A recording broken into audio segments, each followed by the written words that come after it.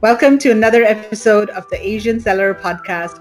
I'm your host, Meghla Bhardwaj, and on today's episode, I have with me Habib Rkha from QCADVISOR, and we're going to be talking about a very interesting concept, which is virtual factory tours. Hi, Habib. Welcome to the show. How are you doing today? Hi, Meghla. Nice to have you. Nice to see you.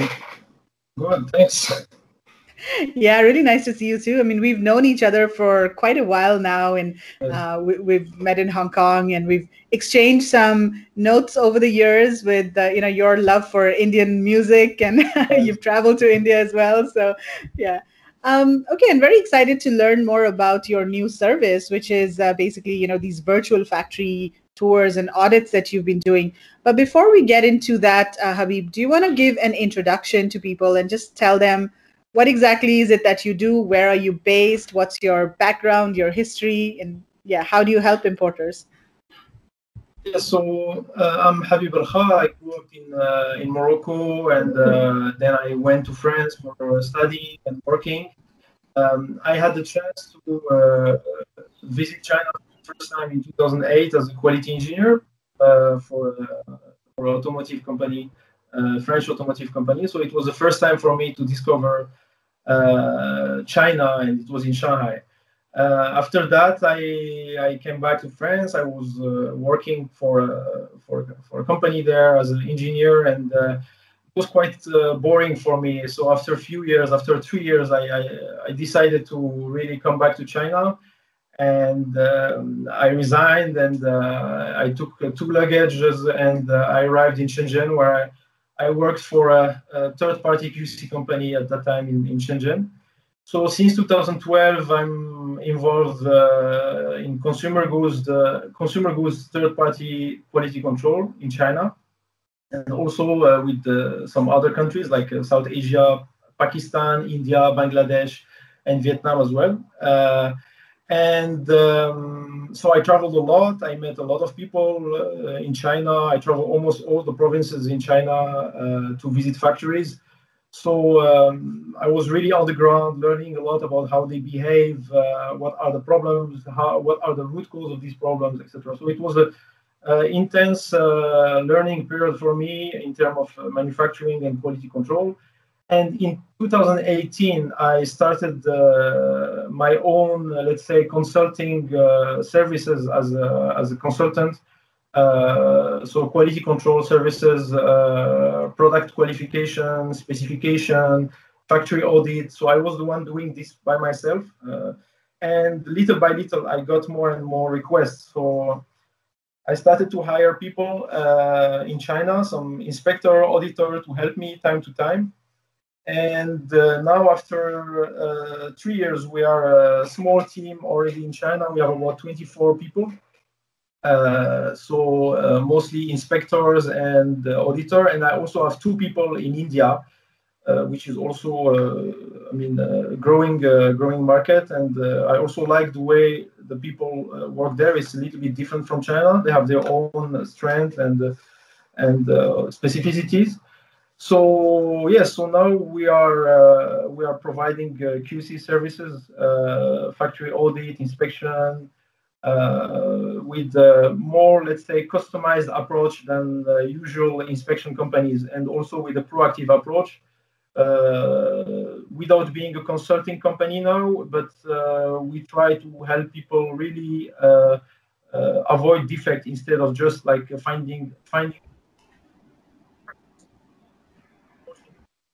And also what I'm trying to do is to use as much as possible technology to help us give more value to our clients in terms of quality control, helping them manufacture easier in China. Right. So first of all, a team of 24 is not small. It's pretty big, I think. Yeah. So talking about technology, you mentioned that you have these virtual factory audits. So let's dive right into it. Tell us about what exactly is this virtual factory tours that you have come up with. How does it work? And first of all, why did you decide to come up with this virtual factory tour? Yes, so 2020 was a very strange year for everyone, I think. And myself, I was in Morocco in February for Chinese holiday, for Chinese New Year holiday, while the pandemic started in China. So at that time, the peak was in China and Europe, USA, all over the world. We were just hearing about this, and at that time, I was really thinking, what should I do? Should I go back or should I wait a little bit? Um, and my family, of course, did not did not advise me to go back because, especially my mom, so they were really worried about the situation. But on my side, I was thinking there might be some opportunities, and there might be maybe some chance to do things because I knew many people who were in the same position as me, and they were blocked there. So my instinct was right, and I decided to go back to China early March, while the pandemic was still very strong in China.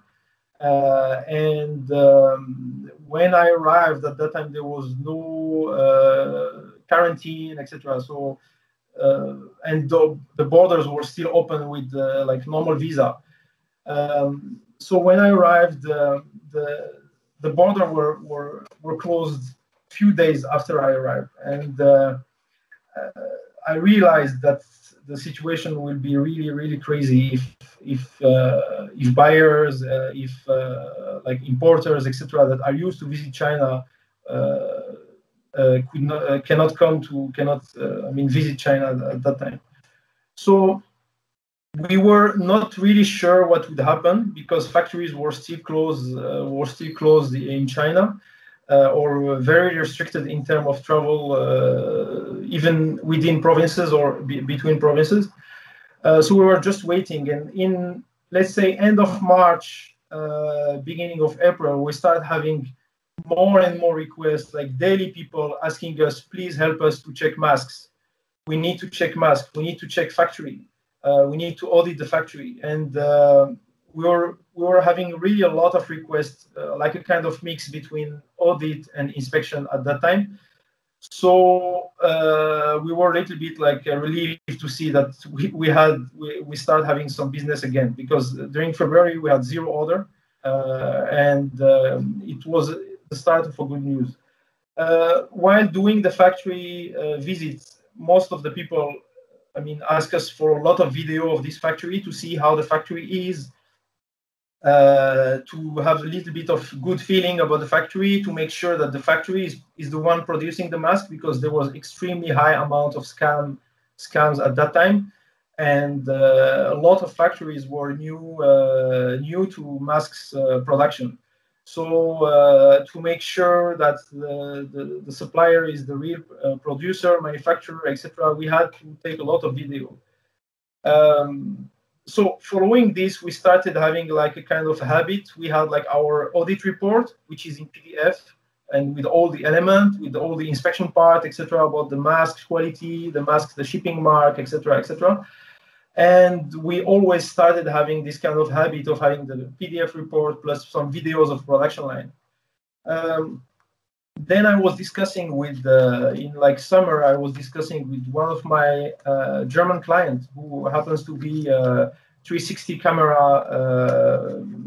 let's say, expert. And he told me, why don't you do virtual tour of the factory? And told him, actually, I was thinking about this, but I think it might be very difficult, and the investment might be high, etc.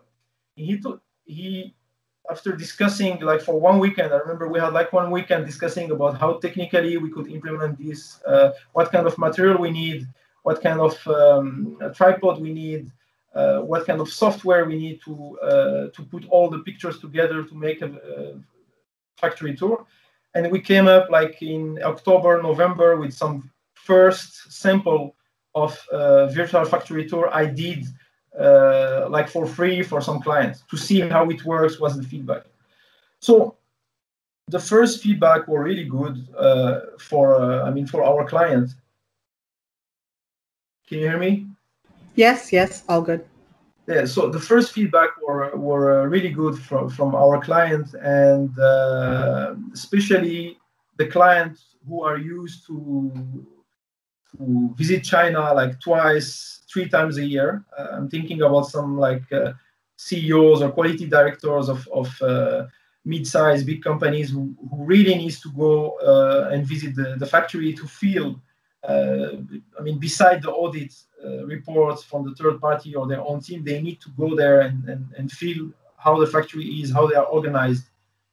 And so are these pictures or are these videos, just to explain to people what sort of interface we are talking about? And sure. if you want, you can share your screen, and for people watching on YouTube, they can actually they can see what it actually looks like. And if you are if you're listening to the audio podcast, then we'll try to explain or describe what Habib is showing on the screen over here. So yeah, I just want to understand if it's, just photos.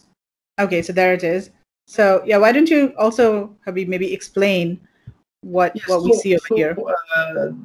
I'm talking from China, so the quality of the connection might not be very good, but I think you can have an idea of what it is here.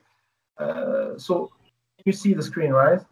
Yes, I can see the screen. I can also see you moving, left and right and sort of navigating that photo. So this is basically one photograph that's taken with a 360-degree camera. And so basically we can move our cursor and we can move, the image around just like a 360-degree photo. Exactly. So basically, virtual tour is like a kind of simulation of existing location that is composed of like a sequence of video or images that are 360-degree images or video. In our case, it's 360-degree images that are shot by a 360 camera, like this. So this is like a simple 360 camera. This is the most basic one. It's a Rkha one that is very good quality, but we have more and better quality, which is a little bit bigger, etc. So what we do is we take 360s pictures all over the factory, and then we assemble them. And for each picture, we will link it to another picture. For example, this one is at the main entrance, and I will link it, for example, for the first floor where they do raw material and where they store raw material and they do injection. So here you can visit the injection part, and you can go this way. You can go straight, then you can go here. You can turn and see all over the place 360. You can see the top. You can see how people are organized. You can see, for example, this factory has good management of labels for material, semi-finished product like injected part. So you can have an idea of how they are organized. Then we can also move to, this factory is a 5-story factory. We can move to, for example, the second floor. So here we are in the second floor. Are you able to see well what I'm showing? No, I'm currently just seeing. Okay, yeah, now we're in the second floor. Yeah, now I can see the assembly line, blue. The floor is blue, and yeah. So we go straight here. We see the assembly line, and we can visit this way the factory all over the place. So we really can have a full tour of the factory by ourselves. So if I am a buyer, I can go wherever I want in the factory. Yeah, this is very interesting, and it's sort of similar to, maybe Google Maps, where you have street view of Google Maps, where you can navigate around different streets. So it's sort of similar to that. You're almost like traveling within the factory and Yes. going from one location to another. And it's very detailed. I mean, I really think that, that the video quality is very detailed, so I can actually see see very clearly what, the products are on the assembly line, although it's not very clear, but it's pretty sharp. The image quality is really good as well. The image quality is good, and we are trying to improve this. But it's important to know that the VR tour now are really in a kind of boom, especially in the real estate and the tourism industry. Real estate is really becoming like a completely usual now to have a VR tour. If you want to buy an apartment in USA or France, it's becoming something completely normal. For VR tour for museum, for example, it's also now something that most museum in the world, like the Louvre in Paris, they have their own VR tour with high quality images that you can use, and you can zoom and you can see the painting, the art, etc. So for factories, this is something that's starting to happen now. I think we are the only one who started in 2020. I see some people that start being interested in implementing this within their services. I believe this will be an important part of audit services in the future, because this brings really a lot of value for people who cannot travel. And also, I guess after the pandemic, we will still keep some habits that we took during this pandemic, especially like working from home, trying to save money for companies instead of sending one QC director from USA to China and pay like $5,000, $10,000. They might use these kind of services to visit the factory. Especially, it can be very useful when you are selecting like 5, 10 factories and want to check. You don't want to visit all of them. Yeah. So how long does it take you or your team to take pictures of one factory? Because of course you have to take very detailed pictures of each and every location. So how long does it take to complete one whole factory? For a small factory, let's say one floor factory in Shenzhen, which is very common, which does like electronic product and mostly does assembly, we need about 25 shots. Okay. So 25 shots, it's quite quick. It takes about 45 minutes, 1 hour, and then you're done. For a big factory like this one, where we have like 5 floors and you need to take a lot of pictures for every floor, it's like 60 to 70 shots. It's quite detailed now, so really to allow people to visit the whole factory by themselves. They can even go to, you can see here, I can even go to the last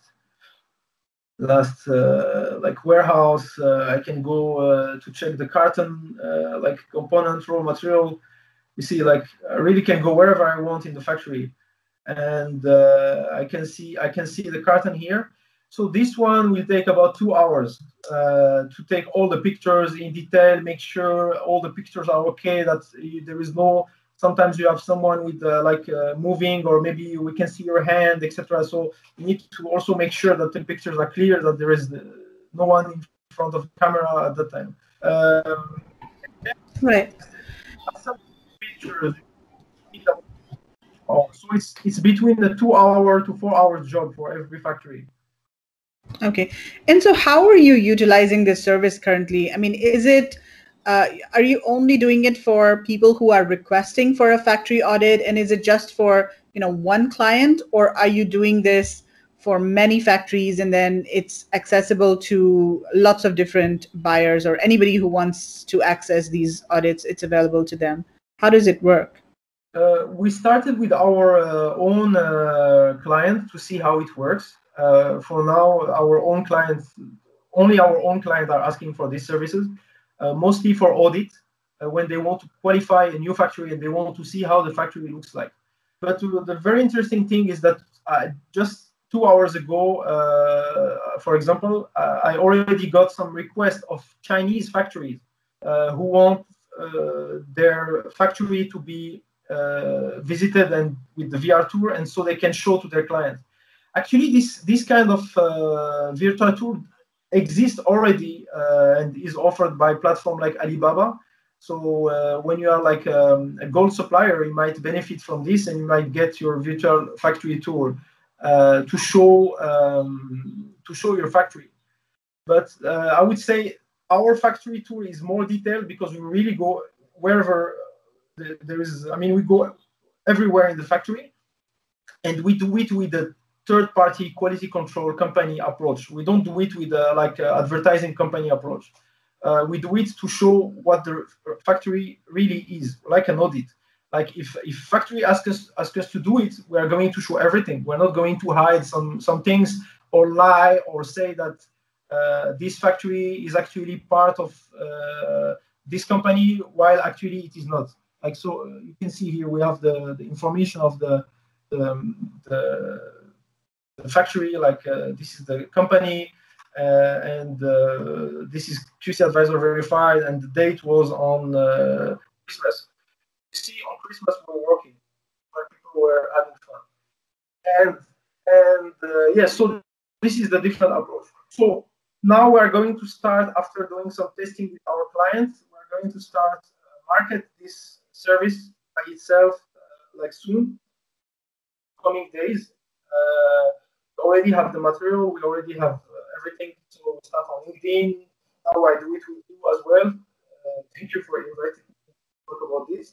So the goal is really have this service or paired with a factory audit.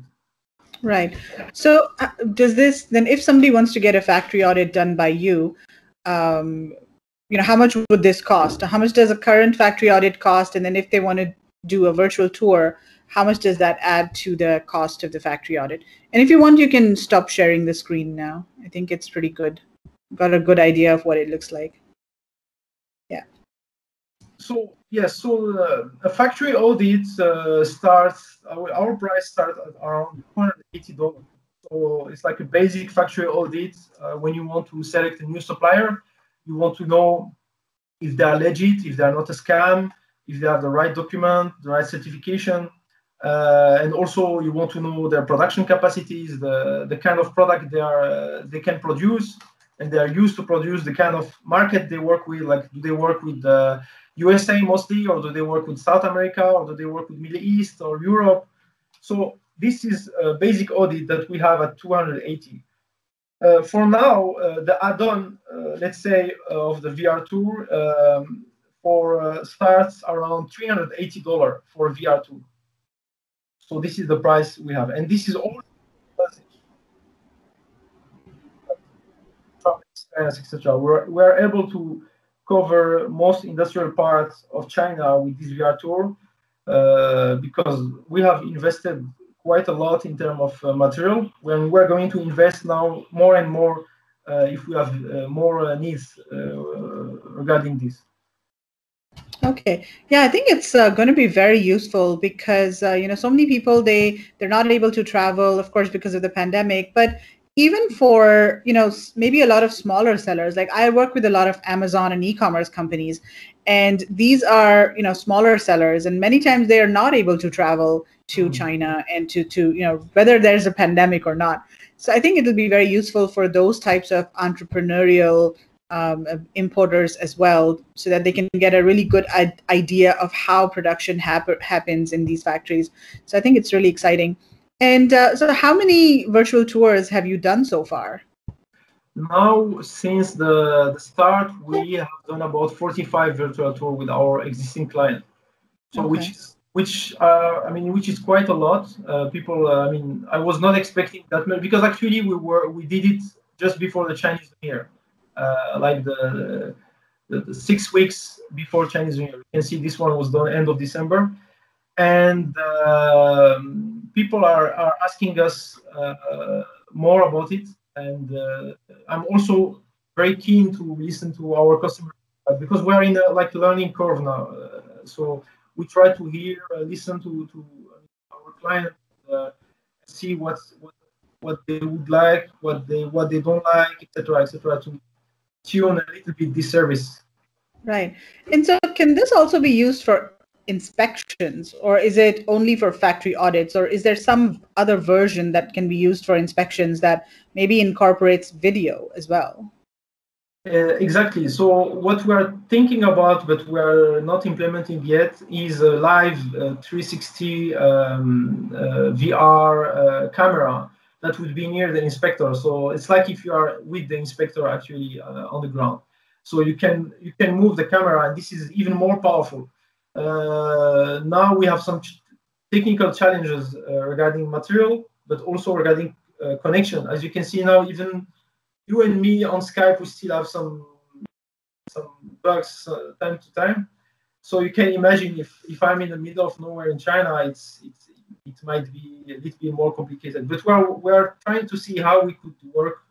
We already have a client that asks us this service, so we're studying how to do it. We might start with video, like simple video, but my goal is really to have this, because what's powerful in this is really you are able to navigate by yourself. You don't ask. We cannot hide anything for you. I mean, you can see the video, the VR tour I showed you. You go wherever you want, and then you can zoom. You can really you move by yourself. Yeah, absolutely. It's very powerful. And how else are you incorporating videos? So this is just photos, but are you also incorporating videos into these factory audits in the virtual tour? Not yet. We are not yet, because this is a kind of static virtual tour. What we want to add, and what we can add actually now, is mostly in the tour. For each image, we can also add like a document. For example, in some precise, we can add some PDF document, or a picture, for example, which is a picture of, let's say, some records of inspection record of the factory. So this might be even more powerful, because it will allow people to really double check everything by themselves if they want. Or we can have like a clear picture of the shipping mark of the carton, for example,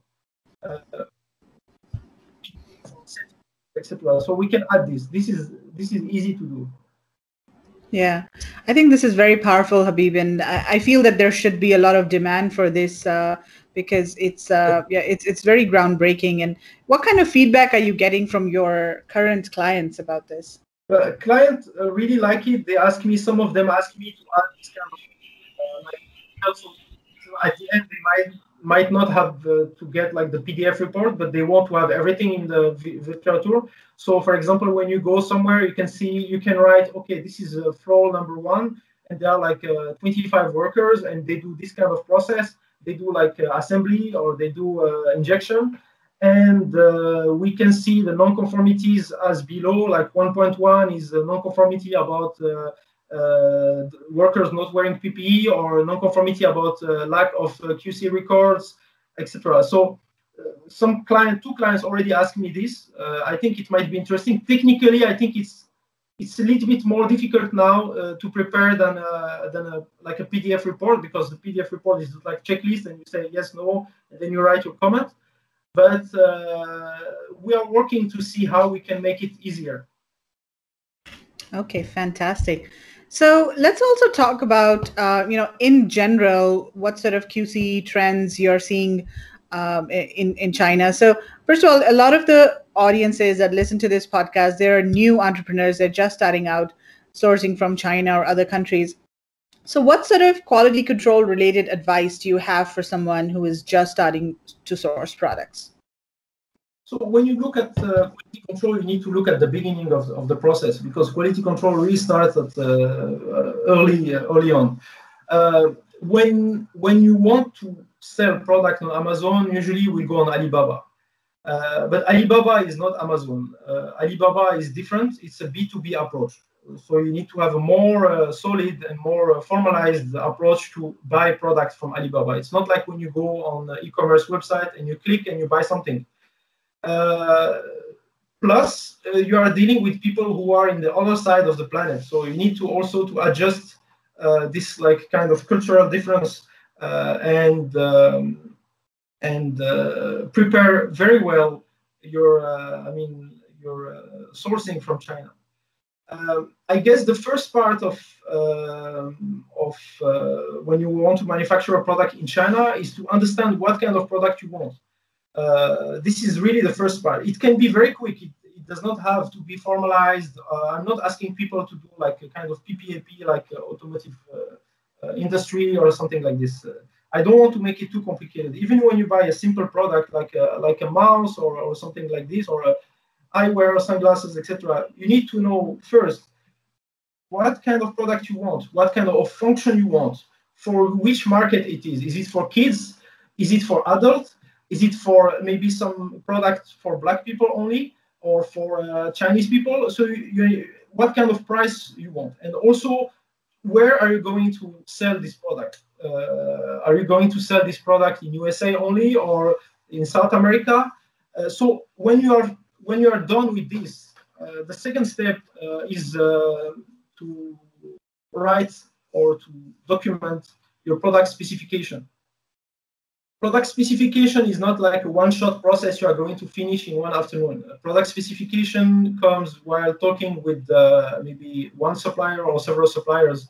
It's kind of discussion based on the first analysis. We mentioned like the functional analysis, which will include the function of your product. So this will be translated into product specification, but also regulatory standards that are very important. So you need to know, for example, if you're buying products for kids, what kind of standard I need to meet to sell to USA, for example.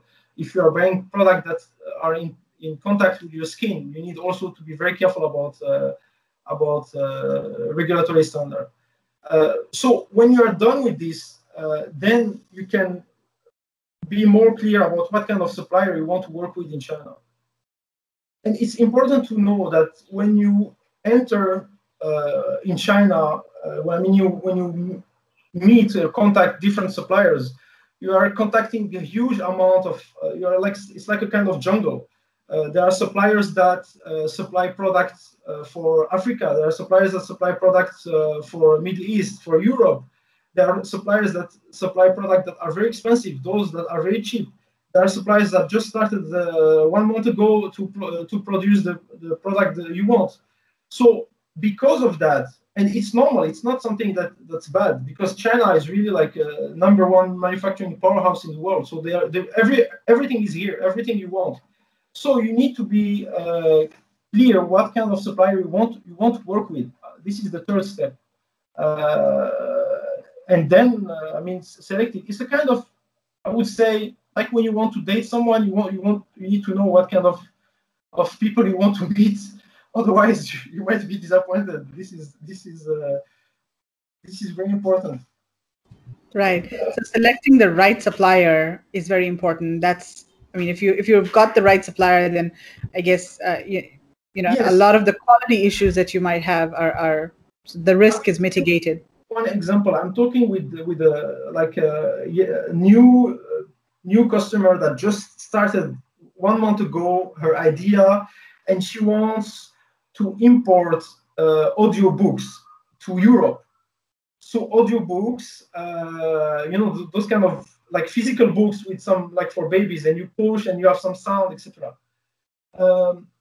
And her main focus at the beginning was price. And I told her, don't focus on price now. Focus on what you need to have first. What kind of regulatory standard you need for UK, because now they are different. They might be different from Europe.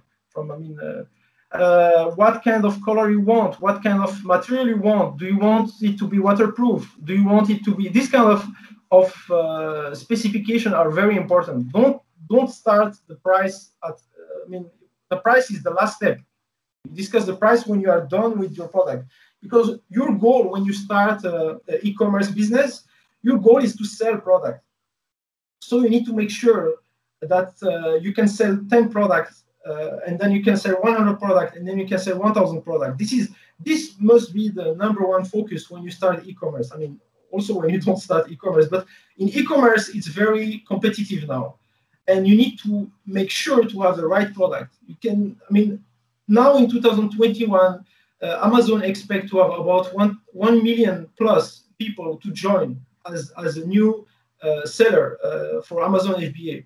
So it's getting completely crazy. And if you don't have the right product, if you just have whatever product you find in the Chinese factory that you buy for $2 and then you want to be millionaire with this does not work anymore. It used to work maybe 5 years ago, but it does not work anymore. There is a huge competition. So it's very important to be clear about what kind of product you want first, what kind of function. It seems very basic, but you need to follow this step. You need to do your homework because this is not B2C. You are not buying products from Amazon. You are buying from Alibaba, and you are buying from suppliers that might not be able to manufacture the product you want. Yeah, totally makes sense.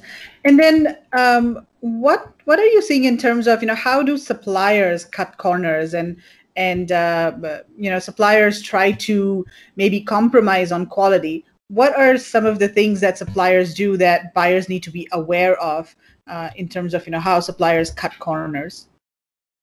I think I would not like to assume that suppliers cut corners because there are good suppliers and bad suppliers. Absolutely, yeah. Most of the issue I see, I mean, we are a QC company. We see issue every day with quality, etc. Most of the issue we see in our industry are due to misunderstanding or unclear specification. I usually see a lot of suppliers who are aiming to reach the specification or who will say, sorry, we cannot do this. But so this is the number one cause of quality issue, is really misunderstanding and clear specification. It's why I said when you start your business with a Chinese supplier, you need to be very careful and very clear about the product specification, about what kind of function you want to have, because usually when you give this to the supplier, the chances of having problem are really lower and lower. Bad suppliers do exist. I mean, that try to cut corner. Mostly is when supplier use wrong material or less. Like a poor quality material than expected, and also when they don't control their process. For example, manufacturing process. For example, let's say I want to have. Yesterday, we have a client. They have a tote bag, and they want to print a very sharp logo for their client in France on this bag. But this logo has about 4 colors, and it's extremely difficult to have all the colors aligned and sharp when you are using the technology this supplier is using, which is silk screen.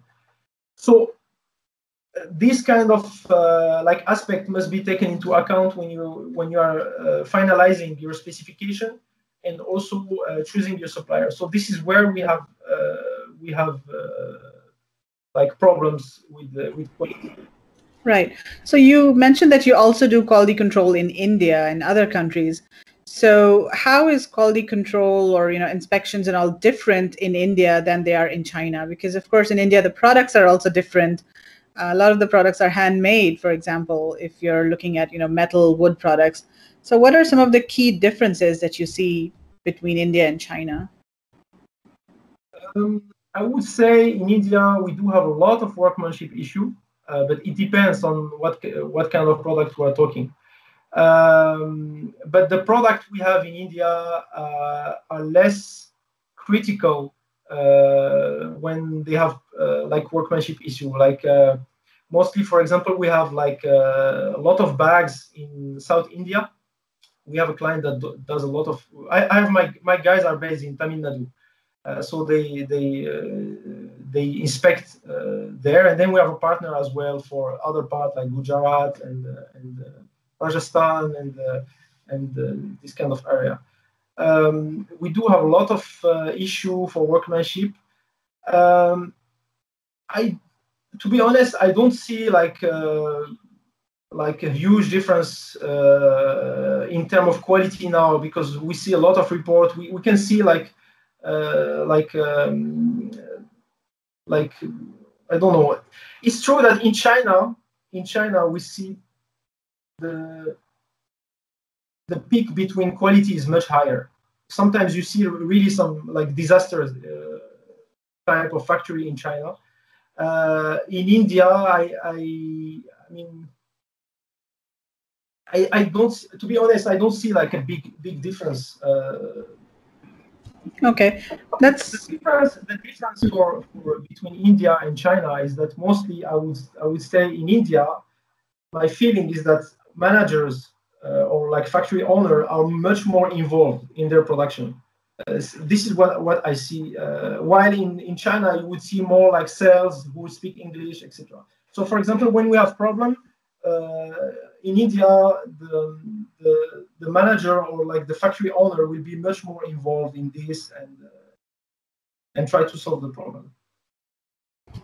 Yeah, and a lot of the factories in India, I guess, are more mid-sized factories, so the owners are able to get involved as well, directly.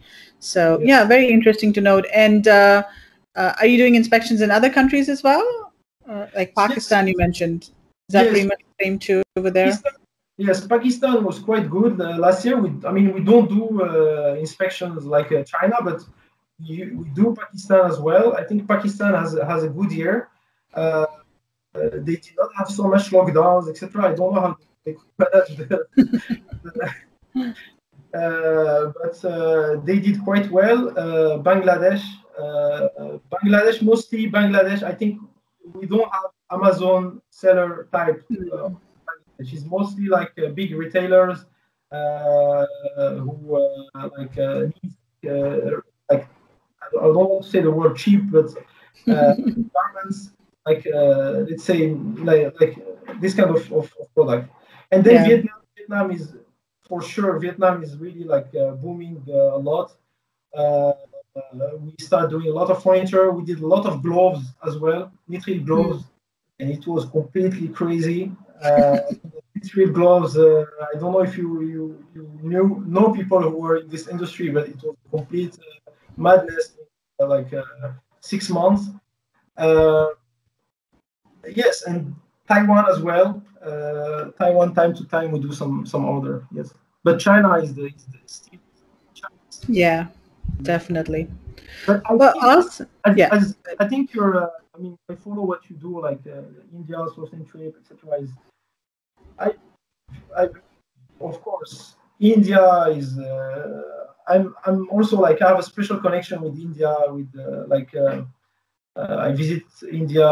I used to visit India like once, twice a year before because of my passion to Indian classical music, but also to visit at that time my partner doing QC there. And I mean, just if you do the math, India has a huge population. There are huge capabilities, and India for sure the next 10 years will be a very important place for manufacturing. Let's see how it goes. I think also the way the government manage and deal with businesses, taxes, etc. Because I still can see like sometimes some obstacle to do business in India. We need to pay like a lot of taxes, etc. But let's see how it goes. But for sure, there are so many people who are capable of doing good job there, and for sure, India is next. Yeah, I totally agree with you. I think if there's any other country that can compete with China in the future, it's probably India. And just because of the scale, the availability of raw materials, availability of labor, like low cost labor over there. So I totally agree with you. I think in the next 10 years or so, there's going to be a lot of availability of domestic market production. So like China before, they have like domestic market production that switch to international production. While you don't have this in a smaller country, because smaller country will tend to like be more dependent on like China or other big countries. While China and India, for example, when I go to India, you see made in India cars, made in India refrigerators, made in India TVs, etc. So you see, you have the capacity to switch international export more easily than other countries. That's right. And I do see a lot of electronics manufacturing happening as well. And currently, of course, it's not being exported, but most of the electronics manufacturing is happening for the domestic market. And in fact, there are overseas companies that are setting up factories. So Foxconn has set up a factory, Xiaomi, all of these companies. So I think over the next a few years, 5-10 years, there will be technology transfer, and there will be factories set up for OEM production. But yeah, it's I think things move slower in India because of the democracy and a lot of sort of red tape. I also think the main difference between China and what made China really stronger, I mean quicker, let's say, is that China has its own environment and system in terms of internet, in terms of platform like Alibaba, etc. I think India, but I'm not the one to give advice. This is my opinion. I think India should rely more on their own technology, on their own software platforms, and rely less on American platform like Amazon, etc. I think this is something that really will keep India always dependent on some like other countries, etc. So if India wants to be strong, I think India should have its own Alibaba, its own Xiaomi, its own. This is the way you want to go if you want to be that strong. But maybe there will be a new paradigm that will be different and that we will discover in the 5 years. We cannot know 100%. That's true.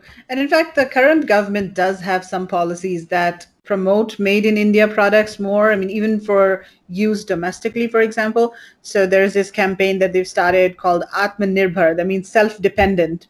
So, Yes. it really pushes for making products in the country and developing brands. So yeah, I think that's happening as well. So, but it is gradual for sure. Great. Well, Habib, it's been really nice chatting with you and learning about your virtual factory tours, which I'm sure a lot of people will be very excited about. So do you also want to tell people quickly about your, services? So you do factory audits, inspections, and, just maybe if you want to talk a little bit more about your services, and then how can people contact you? Yeah, so what we offer is a customized quality control services that are like a kind of alternative to big companies, which are more like a commodity. So we try to customize the services with a different approach, which is more like a proactive approach to make sure that your supplier is ready on time, that they understand your specification, quality standard, etc. So when we go at the factory, we already have everything clear, and we try to inspect and ship the goods right away and make sure everything is right. So this is the approach we have. So we have a lot of communication before the inspection. We try to make it as automated as possible to our system. We have an online system, and the kind of service we offer is the 3-step. So controlling your quality is supplier qualification, supplier audit, factory audit, social audit, quality management system audit. So this is the first part when you want to qualify a supplier. The second part is product qualification. So prototype qualification, specification, documentation, etc. And the most important part and most our volume of business comes from the product inspection, because most of the time clients who contact us already have their own in-house product specification, etc., or they already have a supplier with a repeat order.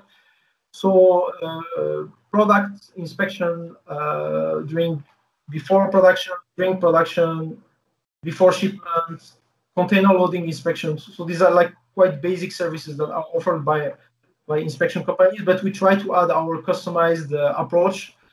If they want to reach us, they can go on our website, QCADVISOR.com.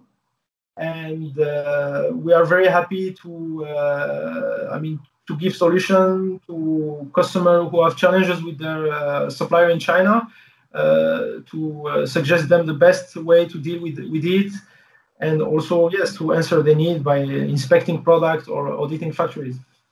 Right. And so how do you compare in terms of price with the other big companies? So there's, like Kima and VTrust and all of those kinds of more like commodity kind of companies, as you mentioned. So in terms of price, how do you compare with them?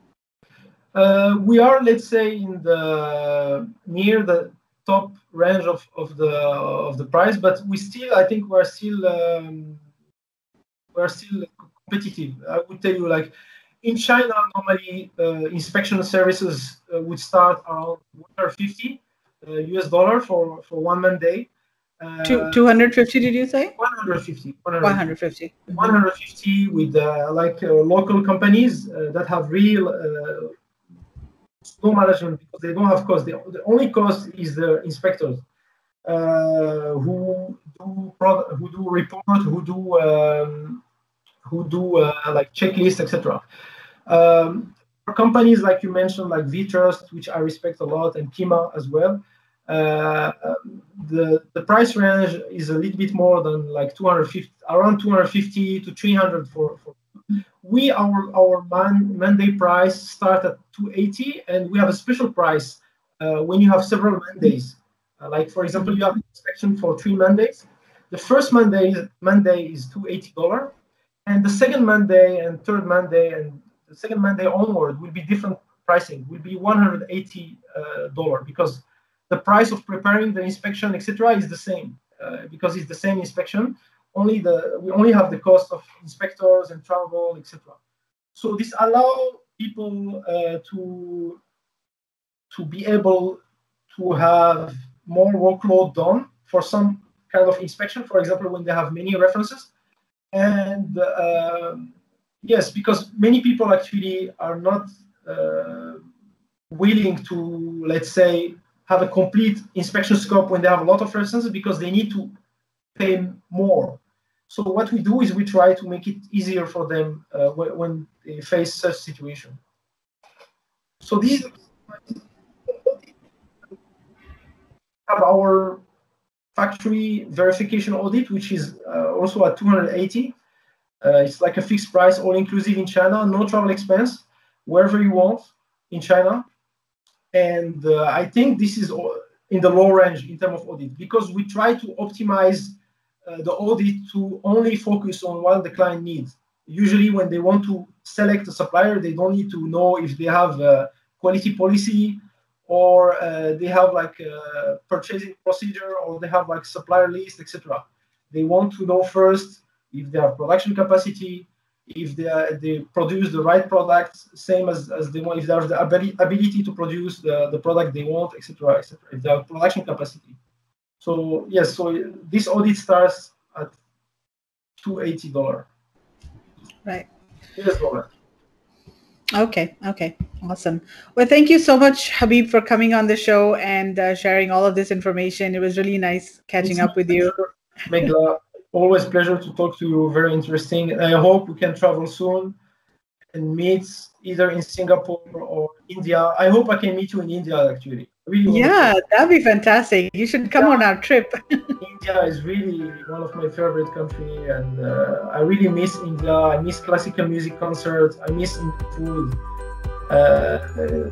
Unfortunately, we cannot have the real Indian food here in Shenzhen. We will have some like restaurants. Yeah. Okay, great. Okay, awesome, Habib. So you have a great day, and I'll talk to you soon. Bye-bye. Bye-bye.